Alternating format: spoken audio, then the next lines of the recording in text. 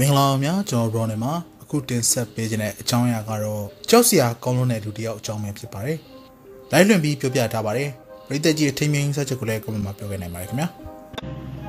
Hello ဆရာဘေးတင်ဆရာလားဟမ်ကျွန်တော်ဖုန်းမချနဲ့နော်အဲ့ခုနအဲ့ကောင်းဟမ်ဖုန်းကောင်းသွားတာအဲ့ဒီကောင်မလေး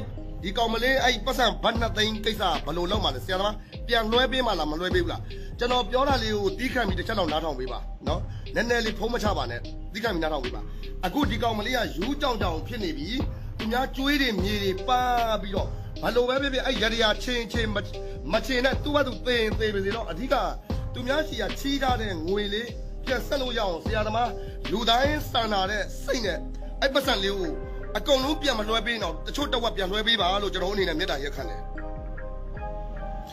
ဆရာသမားလူသားတယောက်ဆိုလို့ရှိရင်သူဒုက္ခရောက်တာကိုမြင်ချင်လားအခုသူကျွေးတွေပတ်ပြီးတော့သူ့ကိုယ်သူတောင်တတ်သိဖို့ကြံစည်နေတယ်ဗျာကျွန်တော်တို့ဘယ်လိုလုပ်ပေးရမလဲကဲဒါကိုဆရာသမားလူတိုင်းစာနာတဲ့စိတ်လေးနဲ့အဲ့ငါညမပဲဖြစ်ဘယ်လိုပဲဖြစ်ဗျာဆရာသမားလူတယောက်ဆိုလို့ရှိရင်လူတိုင်းစာနာတဲ့စိတ်လေးနဲ့တချို့တဝက်တကယ်လို့လိန်သွားတယ်ဆိုရင်တော့တချို့တဝက်ပြန်လွှဲပေးပါလို့ဆရာသမားအောက်လန်းတော်တာလားအထက်လန်းတော်တာလားမသိဘူးကျွန်တော်မိုက်ကဲအဲ့ပညာနဲ့လောက်တတ်လိုက်ရတယ်တက်လားအဲ့ကျွန်တော်ပြောချင်တာအဲ့တချို့တဝက်လေးကိုပြန်လွှဲပေးဖို့လူတိုင်းစာနာပါအခုသူများကြီးကပတ်ချီထားတဲ့ဟာဆရာသမားကိုလွှဲပေးထားတာလေ3,900နဲ့5,000လွှဲပေးထားတယ်အဲ့ရရတွေလည်းသူမချေချင်တော့ဘူးတဲ့အခုဒီမှာသူ့ကိုယ်သူကြံစီပြီးတော့သေဖို့တောင်မှလောက်နေတယ်ဘယ်လိုလောက်ကမလဲအကုန်လုံးပြန်မလွှဲပေးဘူးတောင်ဆရာသမားတချို့တဝက်လောက်ပြန်လွှဲပေးပါနောက်ထပ်လူကိုလည်းလိန်ဖို့မစင်းစားပါနဲ့သူ့ရှိရလည်းထပ်ပြီးတောင်းဖို့မစင်းစားပါနဲ့အဲ့ကြတွေကခြေရမယ်ဆိုလည်းမခြေတော့ဘူးအတူသိအသေးပါစေလင်မရရင်ဗျာလင်မရရင်မသိမြလို့ဘေးရင်လေးတွက်တာအဲ့ဘတ်ငွေသိန်းနဲ့ချီပြီးကုန်ရသလားရတရာဘတ်ငွေသိန်းနဲ့ချီပြီးတော့ရတရာခြေရလားဗျာကျွန်တော်ပြောတာလေဆရာသမားကျွန်တော်တစ်ချက်တော့ပြန်ပြောပေးစမ်းပါဟယ်လိုပြန်မပြောဘူးလားဟယ်လိုတစ်ချက်တော့ပြန်ပြောလေဗျာ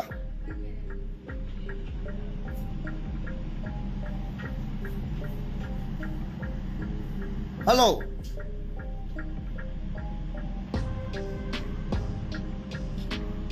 ကဲဘေးရင်ဆရာလေမရရင်အကြာကြီးပေါင်းကျင်လို့ဘေးရင်တွက်လိုက်တာကြရခြေခိုင်းတယ်ဓာတ်ပုံတောင်းတယ်ဓာတ်ပုံပို့ပေးလိုက်တယ်နော်ပြီးတော့ပတ်စံစုပေါင်းအကုန်လုံး3,900 5,000လွှဲပေးလိုက်တယ်နောက်ထပ်5,000ထပ်တောင်းသေးတယ်အခုအဲ့5,000လွှဲပေးရင်ကျန်တဲ့အကုန်လုံးပြန်လွှဲပေးမယ်တဲ့ကဲဘေးရင်ဆရာလိန်သွားပြီတာသွားပြီဟုတ်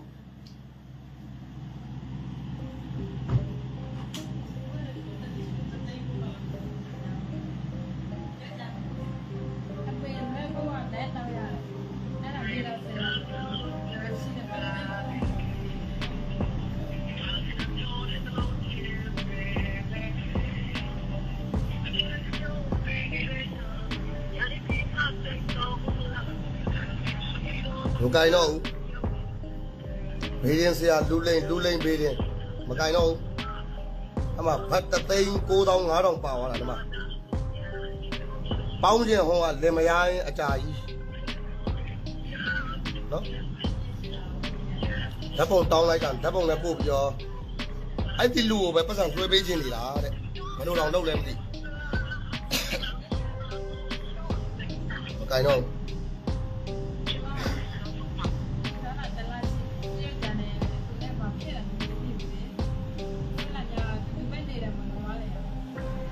အခုမင်းဘေးရင်တွက်လိုက်မှပဲမင်းတို့လည်းမရ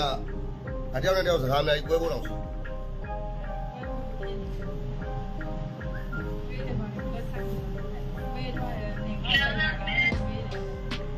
ကဲဘေးရင်ဆရာမကိုင်တော့ပါလား Tu the channel Piala Melun, Trinidala, the Pamala, the Debata. Leave my Piala, who will know. Get lime on my breathing, hold down, her breathing, watch out. No, no, no. Lime on my Jadia shape, but I look bad thing as she be low every. Tell no, no, eh. Huh? Đây ông đã đây lục đó. Okay. Mà chi mấy đứa để bồi nhá nhai vậy. Mà chi cho lên cái dung dài quá, sốc đấy. Đây là một cái. Được không? Anh đi phone nào bảo tôi đi chơi mà thằng nào, lấy của mình chi đấy, nhiều của món mà ăn lâu, à? Đi phone nào bạn này phone sẽ là uy quỳ cái coi mà nó bà nhà biểu gì. Lâu mà lâu ra bạn hè nó đi nhà đi bây giờ cho nó biết tài giác ha bạn cái nó aku lấy cái mà cho nó nhìn mà và tay cho sâu sâu các bạn cái nó alo tôiอยู่quê bạn cái nó cho nó thấy này cả mà lâu ra là mình xí luôn lâu ra là anh là lùn nhau quê à cay à mày không phải mới đâu mình lâu qua này cái nó có tôi lại chú xí đâu mà cô mà mới là say xe này cô mà xí đâu rồi là cầu này đi ra cái đâu cái nó bằng bảoว่าเป็นกระตือรือร้นว่าတော့နိုင်ဖို့ဖေးတင်ရရချီးချင်းလားကျွန်တော် Rōnin မှာဒီကနေ့တင်ဆက်ပေးခြင်းတဲ့အကြောင်းကတော့ရက်ဆက်လွန်တဲ့ကာသမားအကြောင်းပဲဖြစ်ပါတယ်။တက်တော်90ကျော်အရွယ်ဘုန်းကြီးတစ်ပါးကိုကားနဲ့တိုက်ဆေးကုပေးမယ်ဆိုပြီးခေါ်သွားပြီးကားဟောမှာပြန်လွန်တော်မူသွားတဲ့အချိန်လမ်းမေးမှာဆွန့်ပစ်ခဲ့တဲ့ကာသမားကိုဖမ်းမိပြီလို့သိရပါတယ်။မန္တလေးတိုင်းဒေသကြီးအောင်မြေတာဆန်မြို့နယ်မှာဇွန်လ6ရက်နေ့ကတက်တော်93နှစ်အရွယ်ဖုန်းတော်ကြီးတစ်ပါးစွန့်ငံထွက်ချိန်မှာလိုက်ထရက်ကားနဲ့အတိုက်ခံလိုက်ရပြီးရင်မောင်းကဖုန်းကြီးကိုစိတ်ကုပေးဖို့ဆိုပြီးခေါ်သွားခဲ့တာဖြစ်ပါတယ်။ဒါပေမဲ့ကားပေါ်မှာပြန်လွန်တော်မူသွားတဲ့အချိန်ရင်မောင်းကဖုန်းကြီးကိုလမ်းမေးမှာပဲဆွန့်ပစ်ထားခဲ့တာဖြစ်ပါတယ်။အဲဒီရင်မောင်းဟာအသက်24နှစ်အရွယ်နေမျိုးသူဆိုသူဖြစ်ပြီးအောင်မြေတာဆန်မြို့နယ်ဥပုဒ်တော်ရက်ကွက်မျိုးချစ်ကျောင်းတိုက်ကဖြစ်ပြီးကားပိုင်ရှင်ကလည်းမျိုးချစ်ကျောင်းမိုင်ကဖြစ်ပါတယ်။လက်ရှိမှာတော့ရင်မောင်းကိုဖမ်းဆီးထားပြီးကားပေါ်အတူပါလာသူ3ဦးကိုလည်းဆက်လက်စစ်ဆေးနေတယ်လို့သိရှိရပါတယ်ခင်ဗျာ။ဆက်လက်ပြီးတင်ဆက်ပေးချင်တာကတော့ဒီအကြောင်းအရာကိုပဲအင်္ဂလိပ်လို version ဖြစ်ပါတယ်။ In a heart-wrenching incident that highlights the callousness and disregard for human life, a 90-year-old monk was struck by a car while he was peacefully engaged in giving alms. The incident took place on June 6 in Ongmae, the Sand Township, Mandalay region. What makes this story even more devastating is that the driver, who initially took the injured monk to seek medical treatment, callously abandoned him on the side of the road when he tragically passed away. The victim, a respected 93-year-old monk, was going about his daily routine of collecting alms when he was struck by a light truck driven by a 24-year-old man named Na Mayo Thu. The elderly monk, known for his serenity and dedication to his spiritual path, was left with severe injuries as a result of the accident. Rather than showing compassion and humanity, the driver's response to the monk's critical condition was shockingly heartless. As the monk's life slipped away within the confines of the car, the driver, devoid of any empathy, chose to abandon him on the side of the road. This despicable act reveals a disturbing lack of basic human decency and respect for life. Following the tragic incident, authorities swiftly took action, arresting the driver responsible for the hit and run.